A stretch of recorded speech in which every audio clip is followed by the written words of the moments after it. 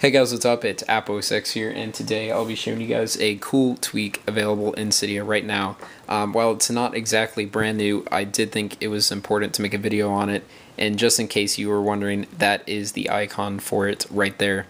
So we'll go ahead and launch it up, and I'll just give you a quick tour of the app and then get into the font changing. It says, if you couldn't tell already, the font has already changed because I am running a different font on my device. Right here, and here are your different fonts. There are other fonts in Cydia. I believe there are a lot of them, at least over 100 that you can go ahead and download. Also, you can go into your Advanced tab where you can set specific fonts for the dialer/calculator, keyboard, lock screen, notes, and system, which pretty much covers everything that I'll show in the later part of the video. And then you have more and about, so you can go ahead and view the about screen. So let's go ahead and select a different font. I'm currently running Akbar, but if you want to go ahead and try another font, we could try Lafayette Comic Pro. And if we hit the blue arrow, we can even get a quick preview of it just to see what it looks like before we apply it. So there it is right there. It looks very nice. Let's go ahead and apply it. So we're going to hit yes, and we will let our device respring. I will get back to you guys once my device device has resprung. Let's go ahead and get back into the video. So if we go ahead and slide to left, we can notice that we do have a different font, as we did select a different font. We're going to go ahead and launch up settings to show you that the text just does change throughout. So at the bottom right here, even the small text right there does change. And then you have, of course, your normal text throughout the settings application. Now it's also pretty cool to note that it does work in most other applications.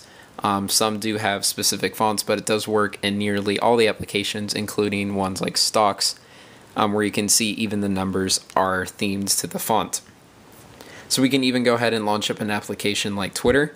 We'll go ahead and launch up Twitter here, and you can see that it does even change the font right here. You can go ahead and scroll through, and the font changes, or the font stays the same. In addition, we could try another App Store app like Reader, and you can tell that the font also changes in the app Reader, which is, by the way, a really good RSS reader in case you are looking for one for your iPhone. So definitely go ahead and check out Reader. Like I said, you can go ahead and go into Byta font and change your fonts, like I said earlier, for specific reasons. You can have a different dialer/calculator, my bad, font, or you can go ahead and leave it all the same. I'm just going to go ahead and leave it all the same. So now I'll go ahead and show you how to get it in Cydia. All you have to do is go ahead and launch up Cydia, and we're going to go ahead and cancel the refresh here, and then we're going to go ahead and search for Byta font. And as you can see, Byta font pops up right there. It's in the ModMyi repo, and it's really easy to install.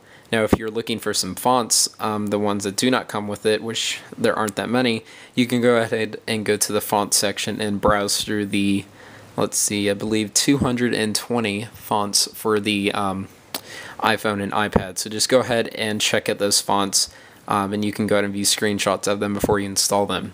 So that is Byta font. Not much else to it, but it is simple yet really cool. A lot of these jailbreak tweaks are that simple, and there really isn't much else to talk about them except that they are really cool and useful for those who prefer a different font on your iOS device. So that's it for this video. If you like this video, please go ahead and give it a thumbs up. Subscribe somewhere up there. Follow me on Twitter at AppOSX. Also go ahead and add me on GameCenter. I won't go ahead and get it launched up, but go ahead and add me as a friend on GameCenter. And also check out iOS 4 beta, either up there in the description for access to the latest iOS 4.3 beta and the upcoming iOS 5 beta. So if you do want to test out the next major release, go ahead and buy your spot now, as spots will be tougher to buy when the time comes by. So that's it for this video. Thanks for watching.